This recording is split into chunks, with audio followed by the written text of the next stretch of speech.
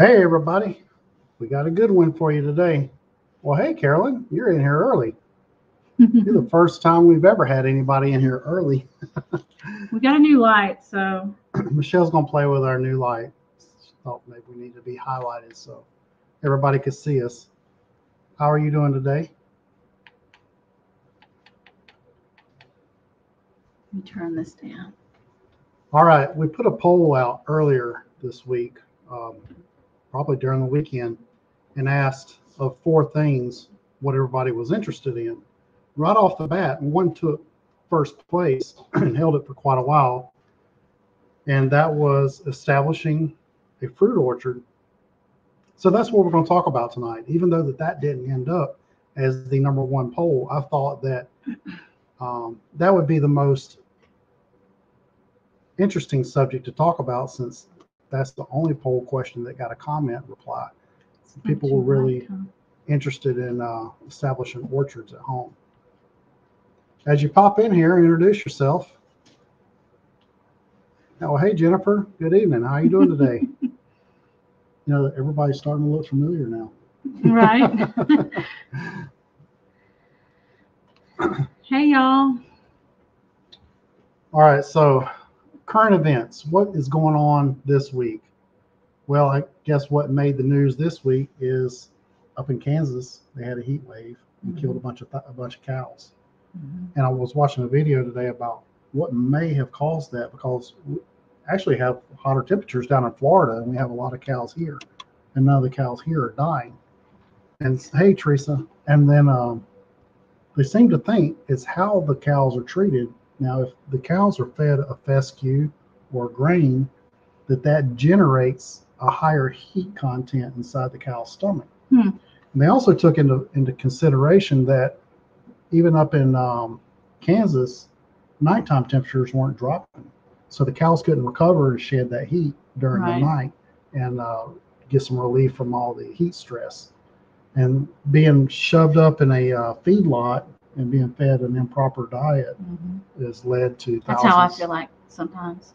Especially in South Alabama this week. I'm shoved up in a feedlot being fed an improper diet. I do not keep her locked up. Hey, Joan. That's what I used to feel like. So, Joan is our neighbor. Lives just down the street from us, not far. She lives down there by the grocery store. Yep. We were talking about pumpkins today, and she's interested in planting some Seminole, and I told her that we'll have her out. And I'll give her some Cherokee tan pumpkins. Yeah. Bring your coffee cup. Yeah, we'll have to have her over for morning coffee and a tour through the garden and record it. Maybe that's what we do from now on. Everybody that wants to come over, get featured on a broadcast. So that was in one of the current news. Another current news that I saw today that not a lot of people are talking about was referring back to the baby food shortage. You know, there was Abbott was a baby food manufacturer, the formula. Yes. They made the formula. Well, they were shut down over a lawsuit. Now they're pharmaceutical. Abbott is a pharmaceutical. Yes, but that particular plant, all they did was make baby formula. Well, that particular plant got shut down over a lawsuit. And then there was a big shortage, and then the government got involved, and they agreed to open back up. Well, they've only been open for a couple of weeks, and haven't even got a good shipment out to the market yet. And they had torrential rains up there, and has flooded the sewer in the city, and the city can't handle it, so they had to shut the plant back down. Wow. I know. And I'm still reading about. I agree. Cows should not eat grains at all. They should eat grass. Yeah, and if they do eat grains, it's in with a natural diet. Like if they were eating a wheat grass, grazing an open pasture that had grains in it, then I think that would be okay. But to lock them up and feed them just grains, their systems aren't designed for that. The cows were not meant to eat solely grains. Peaches in Florida. Peaches in Florida. I like peaches in Florida. Florida peaches. I love that peach tree out there. It's got peaches on it. What is it that was a Louisiana variety. Feliciana. And we had a Florida variety, best, and we cut it down and grafted over it. Yeah. Well, it blooms after 200 chill hours. So in January, it's in full bloom. Plus, the peaches were never did anything for us. Yeah. Well, it's because the freeze would always get them. We lose all of our crops. Yeah. Well, we're glad to have you along, Joan. Thank you. All right. Well, we've introduced ourselves. We've talked about current events for about 5 minutes. And well, what about the flooding? Have you noticed? What is it? Yellowstone National Park or whatever? Yeah, they got some big floods out there. It's horrible. And it's weird because all across southern part of the United States, they're in a tremendous heat wave. Hundreds. Thursday, just regular air temperature here is supposed to be 104 on Thursday next week. Wow. Every day next week is supposed to be at least 100. Yeah, so that's not even heat index. It is time for me to go into hibernation. This is the time of the year where I don't go outside unless I'm doing something in air conditioning in my garage. Right. So we're getting ready to do a camping trip coming up, and we've been out working on the camper. And I've been running the air conditioner. It's the first time I've been in there since I built it over a year ago. Yeah. All right. We've got some slides. I took some time and built a slideshow. We're going to talk about establishing an orchard, a fruit orchard for your homestead, small backyard. I have never even counted how many varieties of fruits that we are growing here solely on the basis that we've got grafted plants. We've got pear trees that have 7 or 8 grafts on them, some apples that have multiple grafts on them. So when you start getting into grafting, then you really start racking up the varieties really, really quick. So let's go ahead and get into it. Did you read Carolyn's comment? She's got 4 peach trees here in Florida. I only planted 2, and the squirrels planted 2. My squirrels are lead deficient. Looked up in the tree day before yesterday, and one of them was eating my apple, and that indicated to me that he has a lead deficiency. Yeah. But the cat took care of that. Well, the cat treated him, but then I wasn't able to get to him. All right. So y'all bear with me. First time I've ever put up slides. We're going to go into a slide here. See what this looks like. How's that look, guys? Look at that. Bam. Establishing a home fruit orchard with a focus on the Gulf Coast region, Zone 8, since this is the only place I've really ever grown a fruit orchard. Now, I've lived in Maine. I've gardened in Maine. I've lived in Florida, gardened there, and North Carolina, Virginia. I've gardened in quite a few areas, but I've never had a fruit orchard in any of those areas because I did 20 years in the Navy, and I was never going to be in one place very long. I even lived in Oklahoma. I did have a few fruit trees there, but not an extensive fruit orchard. All right. Wow. One of the things you've got to consider when you're going to be planting your fruit orchard is the zone that you're in. Now, I went to the USDA website, and I got it right here in the corner. And I put in my zip code, and it brings up a map. And if you were to zoom all the way in on this little dot where we are located, we are actually, downtown Farmington is in zone 8A. And right here where we are, we're on the cusp of 8B. We're actually in 8B here where we are, and just a mile down the road is 8A. I thought that was kind of neat. Okay. So you can see right here, it tells you how cold. 8A and 8B. Yeah, it tells you how cold you can expect your winters. In 8A, it's down to about 15 degrees, 8B, 15 to 20 degrees. We generally average about 18 degrees, so that's pretty par. So that's pretty spot on. Carolyn has quite a few fruit trees. Sure does. 18 fruit trees. That's awesome. Yeah, I don't know even how many we have in ground as far as just trees, or just trees in the ground. We're about to just explode with that. Yeah, as soon as we get some more property, we're about to go. No, that tree that came down. Oh yeah, that big pear tree that. Yeah, we're going to bring that orchard this way. Yeah, looking forward to that. It's not in 100-degree weather. Right. So when you go to the nursery, and if you're not familiar with growing orchard trees, it's going to come with a tag. And if you look on the back of the tag, it's going to tell you what zone that tree grows in. But generally, if you go to a nursery that's local to you, they're only going to sell fruit trees that will grow in your area anyway. But a lot of people like to mail order fruit trees because they read a description. The description sounds wonderful. Yeah. I've done it. I had bubblegum plum and I had to have it. Nothing. It's grown good. It's flowered, but it's never set one plum yet. But then we have Shiro, and Shiro loads up. We did one graft on a tree and it loaded up with plums. So we cut down the other plum that we had on that tree and grafted solely to Shiro. All right. Oh, Jones in 8A. Isn't that funny? Yeah, Jones in 8A. That's right. We're right on the cusp of 8B. And we're in 8B. I looked at it. I thought we were right in there somewhere until I looked in there yesterday and they had us in 8B.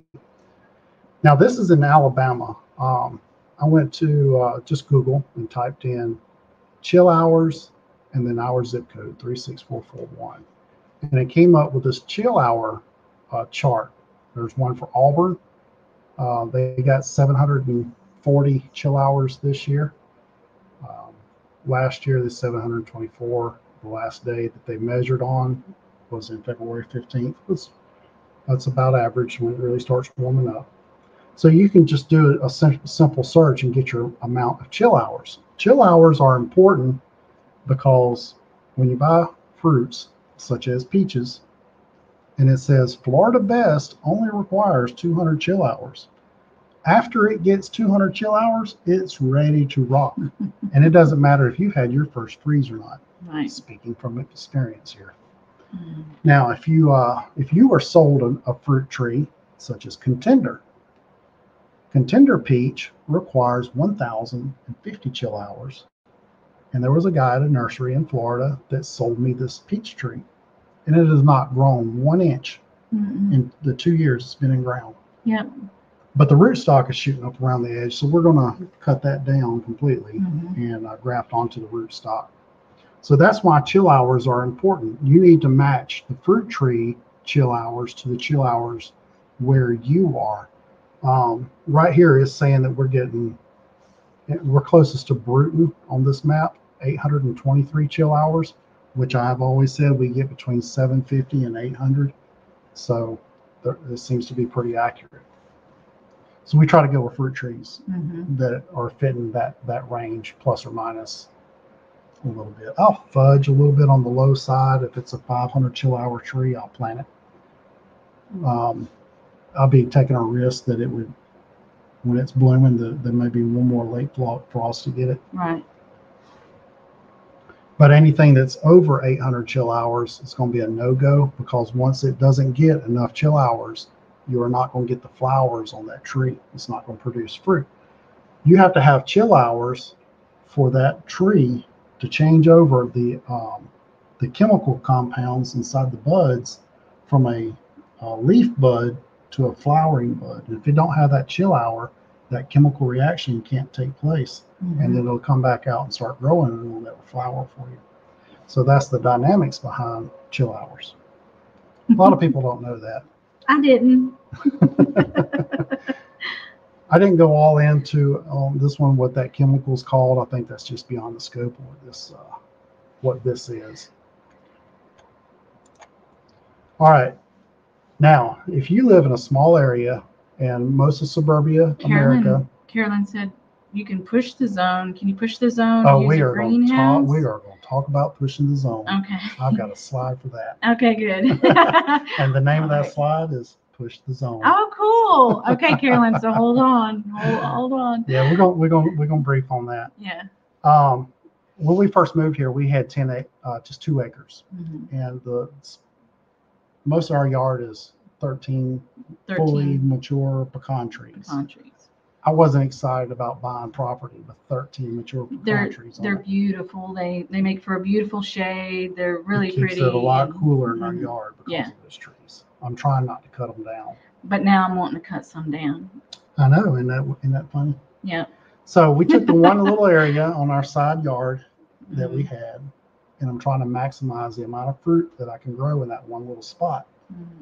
And we did some grafting. The very first tree I bought was a Fuji apple. I ordered some scion wood from Larry Stevenson. Actually, you got a Shell and Smith apple. I did, but the first tree that I grafted was the Fuji. Yes. Mm-hmm.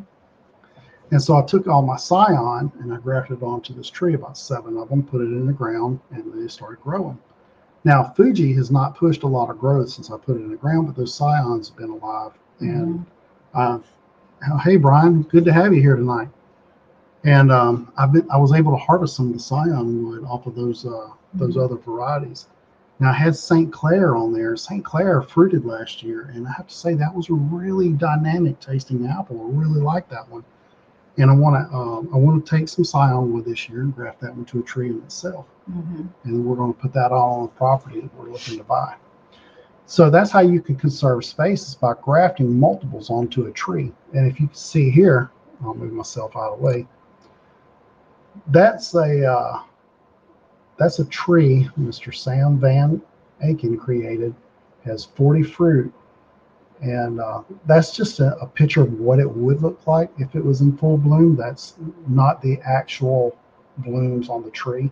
An artist did that. That is so beautiful, because honestly, it would look like that if you put different types of, fruit on one tree. Yeah. All the blooms are it's just gorgeous. And now, that being a stone fruits are compatible with each other. You can put peaches and plums and nectarines and maybe even some, I think somebody's even said you could put almond onto a stone fruit rootstock if it's almond. Almonds, yeah. Ah.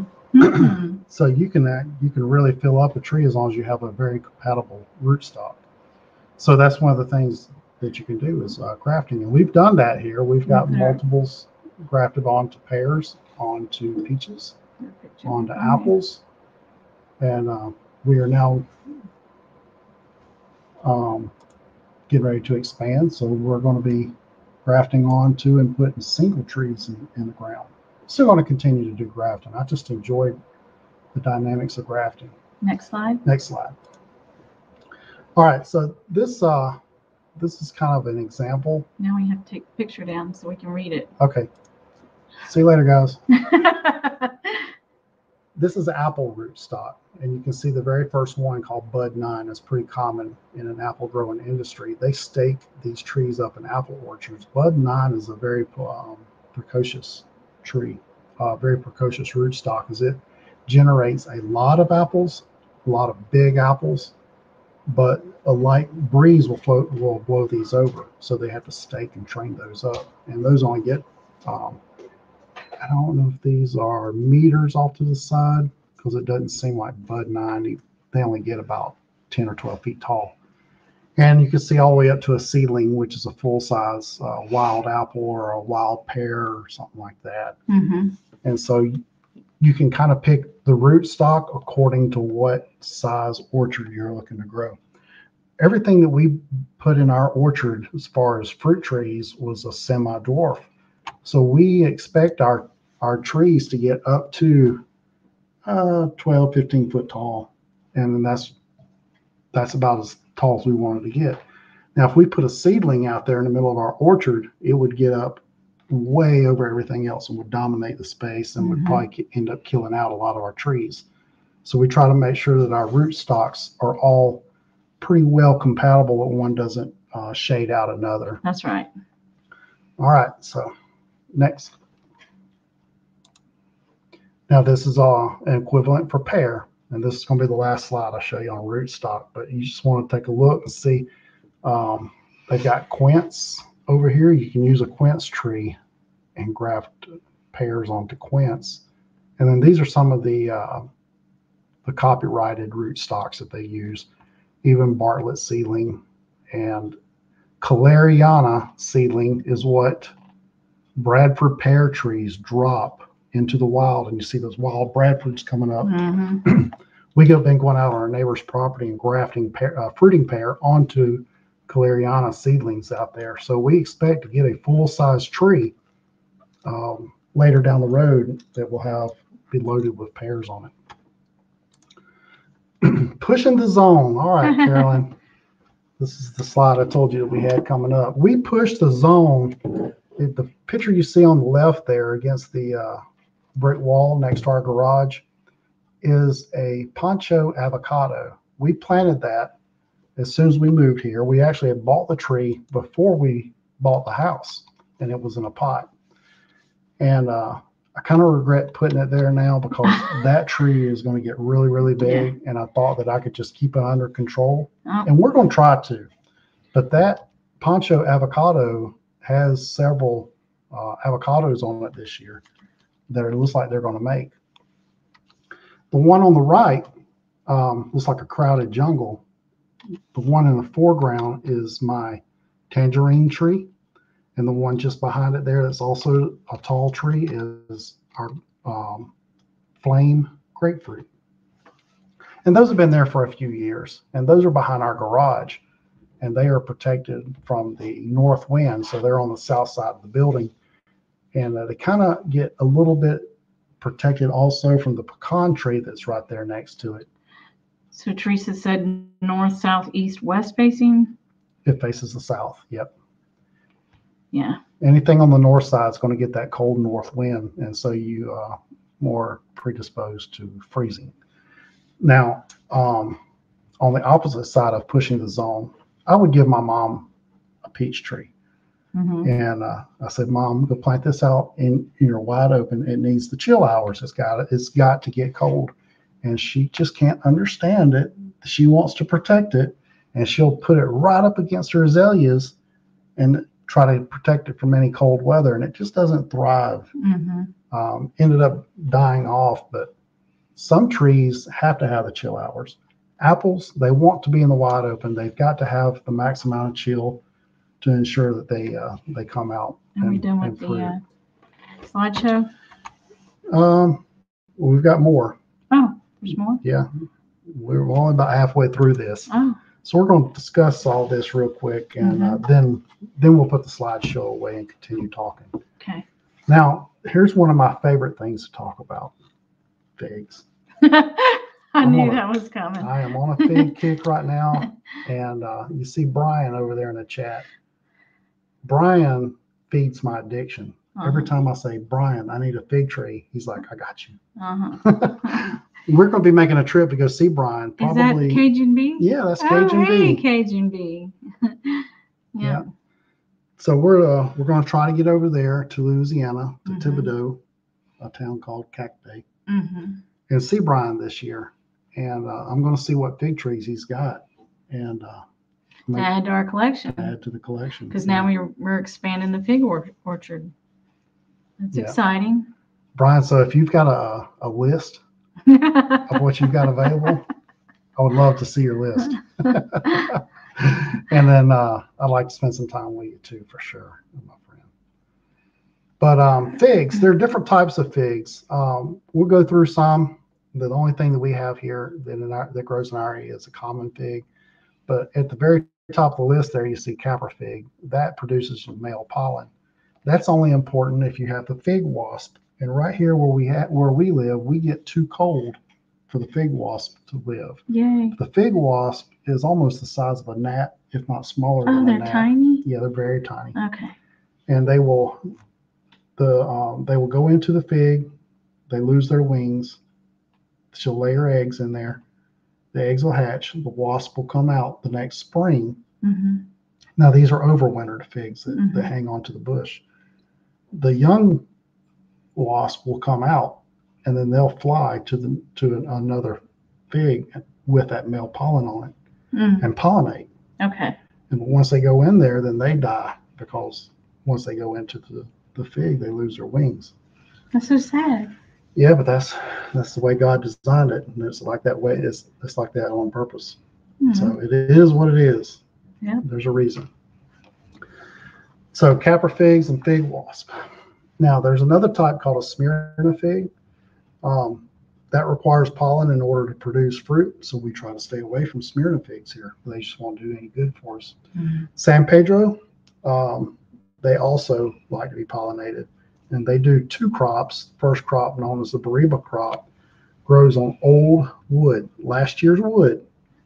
And Brian hooked me up with DC6, Dead Cat 6, and it was absolutely loaded with burritos this year. It was. And now, because it wasn't in ground, it wasn't at its at peak and what it could be as a good tasting fig, because it was in a pot.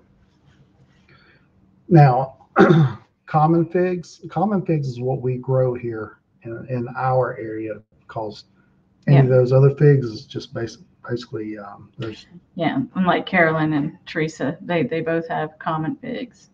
Brown turkey or Celeste. That's right. That's what most people have in their backyard, especially if you see a really big, old fig in someone's backyard in this area. More than likely, it's brown turkey. That was the fig to have back then, because it weathered well. If it rained, it was. And it loads up. They grow huge and just load up with tons of figs. They do, and I'm not a fan.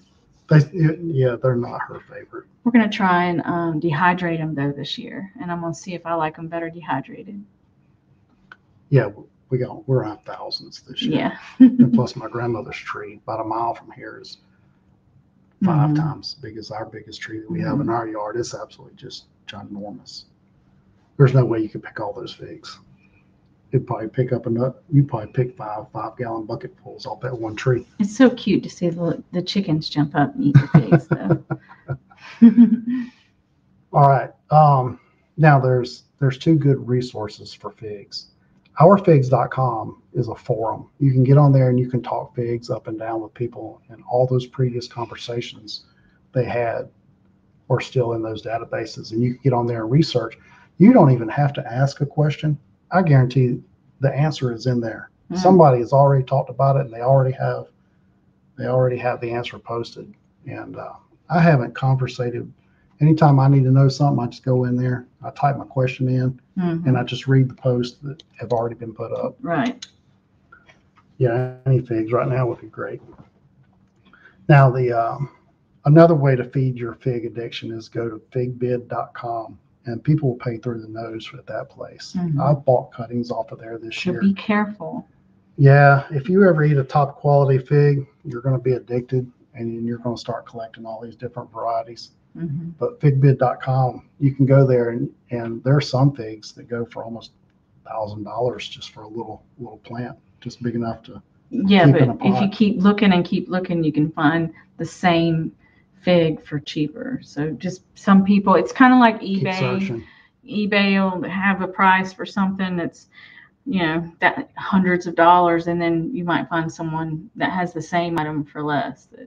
So the prices always come down if you just hold on. Right. I'd say the average price for a little fig tree on FigBid, you're going to probably looking at $20 for the tree, $20 to ship it. So expect to pay normal and $50 for a tree there on FigBid. All right. Next. Yeah, let's go to the next slide. Now, we talk about the different types of figs. I just did a little quick Google search. I'm not even sure who put this up there, but I'm glad they did, and I hope they don't get offended that I'm using it. But there are different categories of figs. Right here in the top left, these are your Mount Etna types. This is your dark berry figs. These are the ones Michelle likes. Yes. Ronde Bordeaux, another dark fig. I think those are my favorite too. Yeah.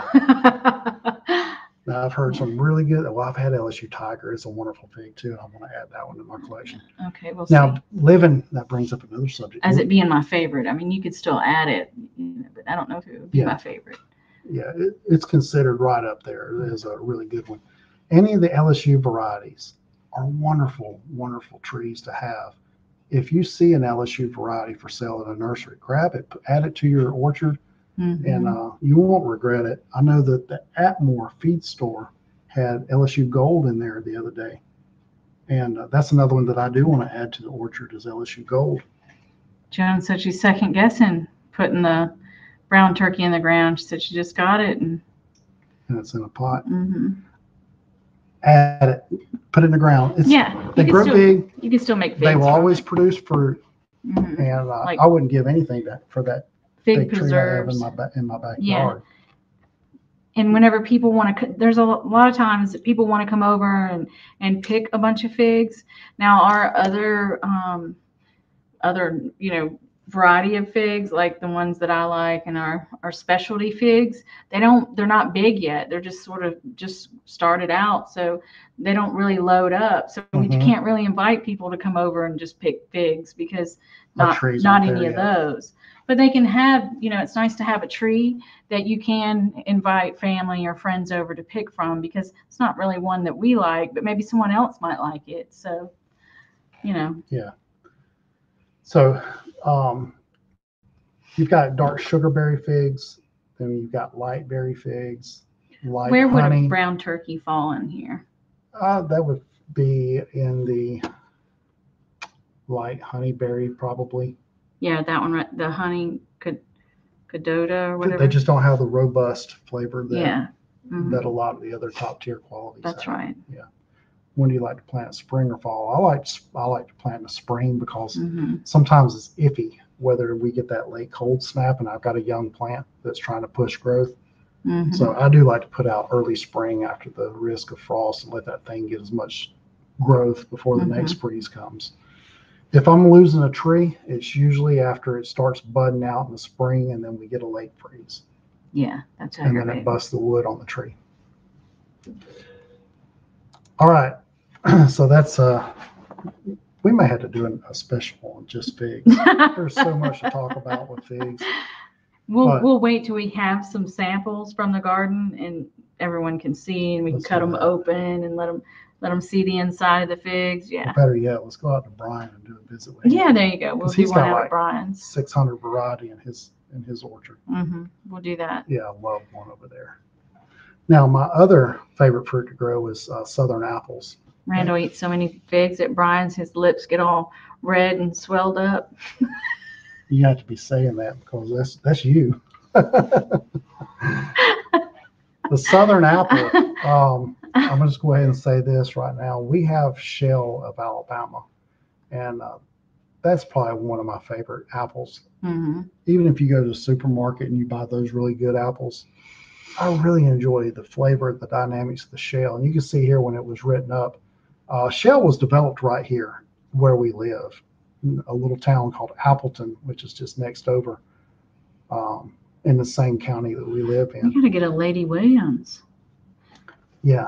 I figured you would keep on that. But, I like Granny Smith. So. But Mr. Larry, and I put his website here at Facebook, Southern Cultured Orchards and Nurseries. He wrote these up, and these are some of the apples that he sells. And you can contact Mr. Larry, and if he's got it, he'll ship it to you. So this is just a relative sampling of what he has to offer. He is actually just 4 and 5 pages continued on top of this is what he has. I just took some of the ones that I'm interested in that do well here. This is great information, though. I'm glad you did it. But he has said that the shell apple is the most complex tasting apple that he grows, with the sweet, tart, and astringent all in one. And I actually ate 2 apples at work today. And man, they're good. Brogdon was another one that was found here locally, Alabama-Florida border back in 1945. It was found on the side of the road as a discovery. It's another low chill, and I would like to add Brogdon to their tree. And then a Collie, South Mississippi, Cox Winter, South Mississippi. It's an early apple, so it would probably start getting ripe around this time, or maybe. What about the Dixie Red Delight? It's a large red apple with green stripes. Good eating apple. I've got it grafted. Oh, good. Yeah, I've had it out there on the tree on that Fuji, so we can harvest the scion wood and graft that over to a tree on its own. Same with the Hawkeye Delicious. Hawkeye Delicious was the original Red Delicious. Better tasting. It just didn't have that pretty red fruit that Red Delicious is known for. Horse, North Georgia. Don't we have some horse grafted? We do. We have horse on our trees. It's a good cooking apple, sour apple. Well, I like to just eat a sour apple. I like anything sour. Yeah, that's why she ended up with a Granny Smith in our orchard. Yeah. It's got apples on it this year. Yeah. Yellow Hamilton, it's another roadside apple that was found in Hamilton, Alabama. Should have been grown commercially here. Fine flavor, highly productive. Johnson Keeper's a big red in Jackson, Mississippi. St. Clair is probably another one of my favorites. I had that one last year. My tree fruited, and I really like that one. As a matter of fact, it said right here in 2013 at the North American Fruit Exchange meeting, they all agreed that it was one of the best ones they had ever had. Wow. Yeah, so St. Clair. Where do we go to that meeting? Oh, And become judges. I want to sit and just taste a bunch of apples. I think that's actually held in California. Oh, never mind.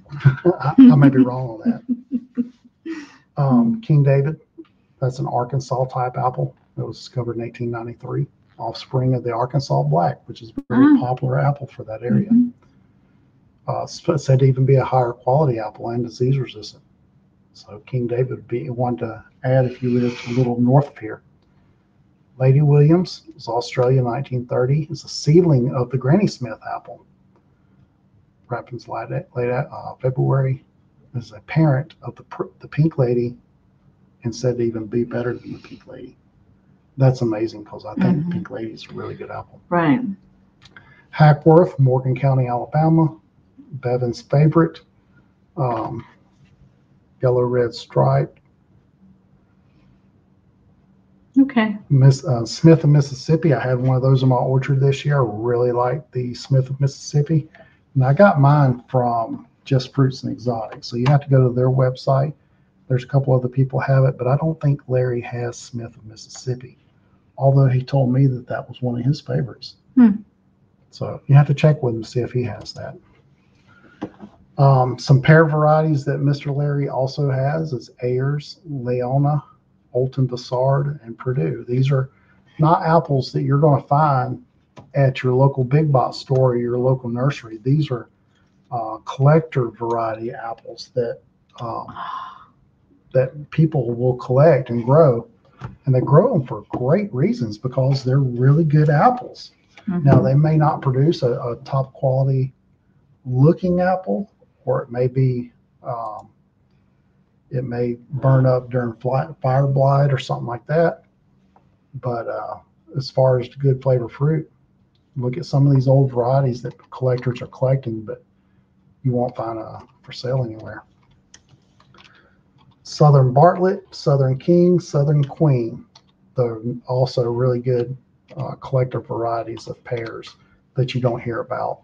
Florida 5845 was one that was generated by the University of Florida, and I don't think it's ever been released.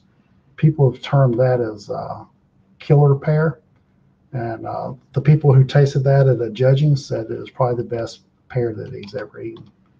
And there's the source that I got that from, bellhouse.weebly.com, home pear tasting. So you go there.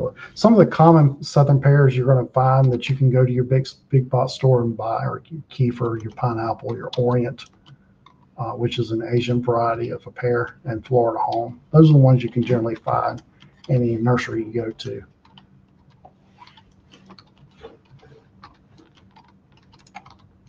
Persimmons, Fuyu, Achia, Seijo. Seijo is probably the sweetest persimmon that you'll be able to find. It's pretty common. You're probably not going to find very many Seijo at your local nursery. You can always find a Fuyu or a Hashia. Those are pretty common in your local nurseries. But if you want the best of the best Seijo, you're going to have to search for that one, and we have it in our orchard. This year we grafted and added Nikita's Gift, which is a cross between our little American persimmons and a Japanese kaki. So it's a hybrid. Yeah, I just don't care for persimmons. Randall likes persimmons, but it's just not my. Yeah, I like them a lot. Not my cup of tea. All right. You keep talking about persimmons. You don't have to change it just because of me. Well, we're almost done. We're going on Okay. 40 minutes. We've got Yeah. so much stuff to All do right. tonight. Okay. Pruning your trees, when you first put your trees out, start pruning right away because it will get out of control on you really quick. So these are some of the terms that you'll hear when people are talking about pruning their trees: the terminal bud, central leader, and then water sprouts. They kind of shoot straight up off the branch. You want to keep those trimmed out. Any kind of limbs that cross back into the tree, you want to cut out. Mm-hmm. And you want to generally open it up to a center so that you get plenty of air movement and plenty of sunshine down in there. Unless you're trying to grow a straight up tall tree, then you want to leave that central leader. And then keep suckers off. Keep all them suckers cut off. Some root stocks are predisposed, and some of them love to sucker. Thank you, Joan. Thank you, Joan. Yes, thank you, Teresa. Thank you. All right, other stone fruits such as plums. Along the Gulf Coast, University of Florida just come out with, not just, but recently come out with a series called the Gulf Series: Gulf Beauty, Gulf Ruby, Gulf Blaze, cool. Gulf Rose. And I have seen these at Lowe's and Home Depot and stuff, some of these. So if you live right at the water or down into Florida, look at some of these plums. So these would not work for us? No, they're a little too low chill for us. Now we've got the little house next door to us has an old Chickasaw plum. Oh, is that what that is? Yeah. Okay. And that's a wonderful plum. It loads up. Mm-hmm. Yeah, that's good. And my friend Ben White, that I went to high school with and graduated with, has a purple plum that his loads down every year. Mm. So this past winter, I went over there and I took some cuttings and I grafted onto our bubblegum plum. Mm-hmm. So we top worked that over, and we're changing that variety over Mm-hmm. to something that provides fruit. We got a video coming out on that real soon. Saturday. We did two plum graft videos, so I don't know which one's going to come out first. Whichever one she decides to work on. Mm-hmm. So you can look forward to that. Peaches. There are over 300 varieties in the U.S. and over 1,000 worldwide. Generally, the different categories of peaches that you're going to find are your freestone, which when you pull your peach apart, that means the flesh comes away from the pit that's in the middle. You can just take the pit right out. Mm-hmm. And I like freestone, and I specifically sought out freestone just because I don't have to deal with the flesh growing to the pit. Right. Clean stones are the first peaches to be harvested every season. Yellow and bright red flesh surround the pit, and it doesn't. The meat doesn't pull away from the pit. It stays attached very well. Said to be sweeter, juicier, and softer than freestones. So clean stones will be desirable if you're looking for a good eating peach. Mm-hmm. Semi-clean stone is the best of both worlds. So it's a variety that's juicy, sweet, as the clean stones, with flesh that's much easier to remove from the pit. So that's what we want. So it's an all-around great peach. It kind of serves two purposes. Mm-hmm. And the nectarines are generally fall right into that category. Mm-hmm. Yeah. Melting flesh. Michelle will say that whenever she eats a peach, she has to hold it way out, or the juice runs right down her face. Yeah, that's true. That's the melting flesh. You can almost just suck, rather than chew. That's right. So that must be the LA Feliciana. Yeah, I think it is a melting flesh. Yeah, it's really good. Non-melting flesh is the ones that you find in your stores. That's your good firm peaches. When you eat them, they kind of crisp, almost like an apple. White flesh is supposed to be one of the sweetest ones.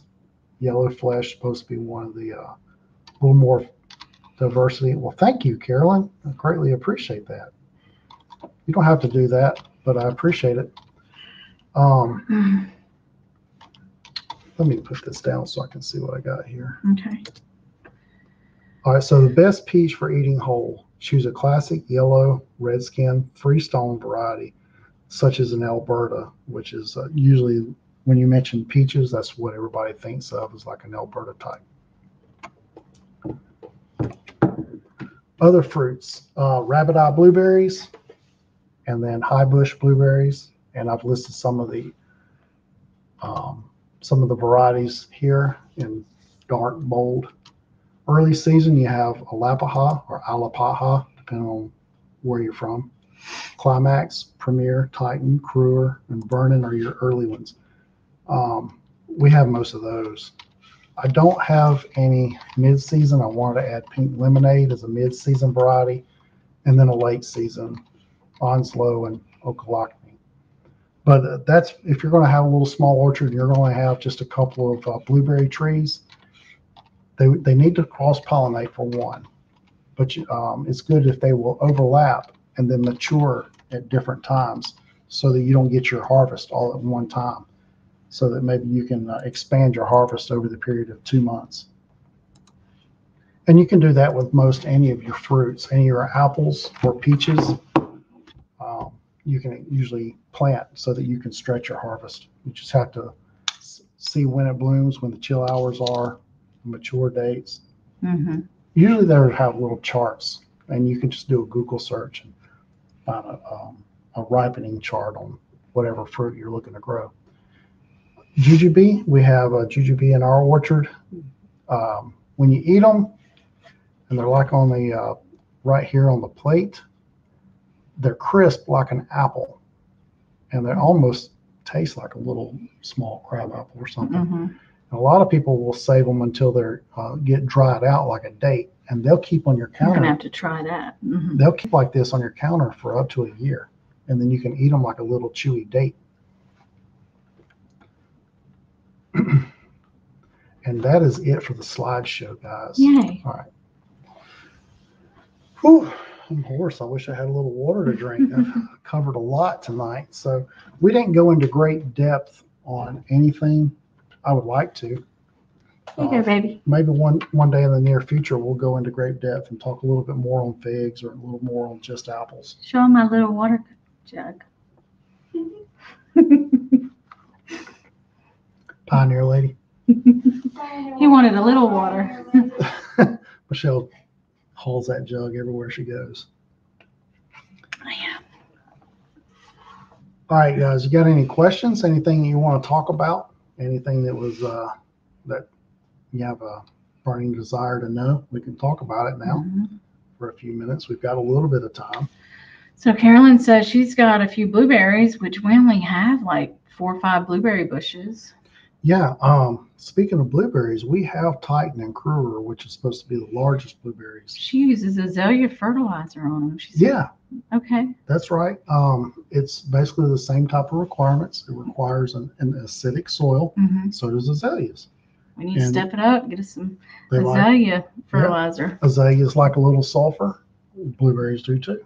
Okay. So when I put my holly tone out, that's a good fertilizer for blueberries. I got you. Yep. Now we have. I was going to say, I think we have pink lemonade. No, we don't. We didn't add it. We talked about it yet. Okay. But I haven't bought one to put in the ground yet. All right. But we have mostly rabbit eyes here, and we have one southern high bush, which is fathering. And fathering, to me, tasted better than any of the rabbit eyes that we had. And I think I want to add another southern high bush variety, just because those blueberries tasted really good. Mm-hmm. Now there's another southern high bush variety called Sunshine Blue that only gets about 3 to 4 foot tall. We're going to do the entire front of our house in a hedge of those. Right behind our moms. Some people plant azaleas in front of their house. We're going to be planting blueberries as a hedge. Mm-hmm. Oh, Brian's going to start picking figs tomorrow. What are you picking? What do you have ripe? Just curious. Not that I'm going to come visit you tomorrow. Right. We're going to be on the road. That's going to. Yeah. But we're not going to Louisiana. So what can I do this fall to get the ground ready for spring fruit tree planting? If you know where you're going to be planting your trees, I would just go ahead and start working amendments in, like an organic fertilizer. Mm-hmm. Yeah, compost. Mm-hmm. Outside of that, when you get ready to plant your trees, you could just work in a little compost and organic fertilizer into your soil when you plant your trees.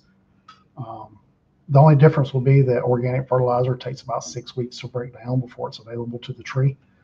So that would be the advantage. Mm-hmm. Yeah.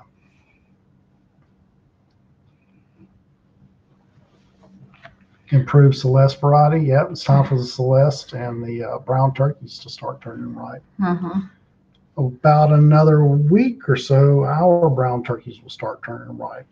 Right. Usually the very last of June, we get to pick our first one. Yeah, I'm excited. Keep looking at my trees out there. So which should she do with the rabbit eye? Cynthia was asking. You were talking about the rabbit eye.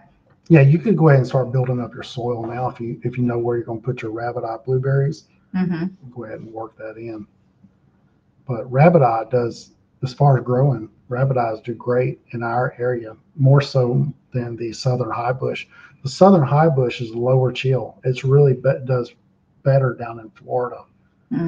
Southern high bush is a mix between the blueberries that grow naturally in the wild down in Florida and the high bush that grow a little north of here that do better up there, that taste a little bit better. So they bred them, crossed them, and come up with southern high bush. But Joan was asking, wondering what she might could plant under a canopy. Oh, blueberries, pawpaw. That's another one I didn't mention. Yes. Go into an orchard. I've been wanting some pawpaws because they're really good to juice. They're supposed to taste like bananas. And there was a period of time whenever I was really into juicing, but it takes a lot of kale, it takes a lot of carrots and lemons. And so until we get some of those items growing back, a lot of, I'm just going to hold off, but I want to do the pawpaw. So we planted some pawpaws. I'm looking forward to that, getting some fruit off of that and juicing it. Cynthia puts lemons in her water jug. That's really good because lemon in your water helps your body absorb the water. Right. Yeah. There's a few things that we didn't cover tonight as far as orchard. We didn't go into the grapes or the blackberries or raspberries or stuff like that. Our pawpaws are really small, but they're chugging right along. Yeah, they're a Kentucky variety that was given to me by Mr. Carl down in Pace. Yeah. So they're a good variety of pawpaw. We have them as an understory, kind of on the outer edge of one of our pecan trees. So they get a good amount of sunlight, but then they're protected from the midday sun. And then they get some fall sun or the evening sun as the sun goes down. Muscadines. Yeah, muscadines. We're going to be expanding our muscadine orchard. I wrote to on Facebook over to Isons, which is a breeder of muscadines, and told them that my sweet Jenny just doesn't produce a lot of muscadines. And I wanted to see what a recommendation was for a bronze muscadine. And he said Pam. Okay. Pam Scuppernong is a good bronze variety that loads up. So we'll probably look at getting the Pam variety. And I want some seedless grapes. Yeah, we're going to be adding some more seedless grapes. All right, guys. Well, we've been on here an hour, so. Has it been almost an hour? Yes, we need to get ginger and turmeric. Turmeric. Yep. Those are on my list to get planted, and some garlic. I want some black garlic. Yeah, we can do that. We can order some. And there's blue turmeric. Yep. I want blue turmeric. Baker Creek has blue turmeric, and it was so expensive. Okay. We'll see about getting some of it. Put it on your fig list.